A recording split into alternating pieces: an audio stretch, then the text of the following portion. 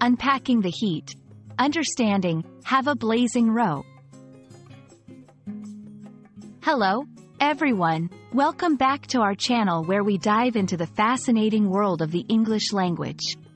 Today, we're exploring a vivid phrase that's as fiery as it sounds.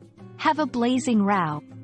This expression paints a vivid picture of a certain type of disagreement, and we're going to break down what it means, how to use it, and even how to handle one if you find yourself in such a situation.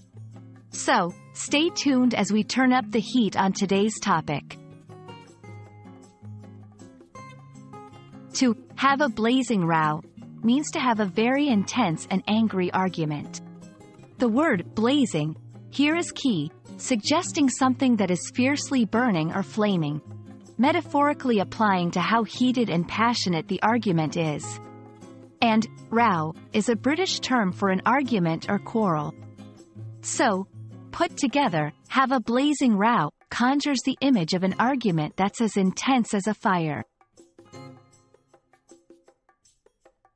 This phrase is particularly popular in British English, and it's used to describe arguments where emotions run high, voices are raised, and there's a lot of passionate disagreement. It's the kind of argument that's hard to ignore, often involving personal matters or deeply held beliefs. Understanding when and how to use this phrase can help you describe situations with the right level of intensity. Let's look at some examples to see how have a blazing row fits into everyday conversation. They had a blazing row about finances last night. It was so loud, even the neighbors could hear. I'm not looking forward to dinner at my aunt's house. She and my uncle often have blazing rows over politics. These examples show that have a blazing row is perfect for describing situations where the argument is not just a mild disagreement but an all-out verbal battle. Finding yourself in a blazing row can be challenging. Here are a few tips on how to navigate these intense arguments. 1. Stay calm. Try to keep your cool, even if the other person is losing theirs. 2. Listen. Often, these arguments escalate because both parties want to be heard but neither is listening. 3. Agree to disagree.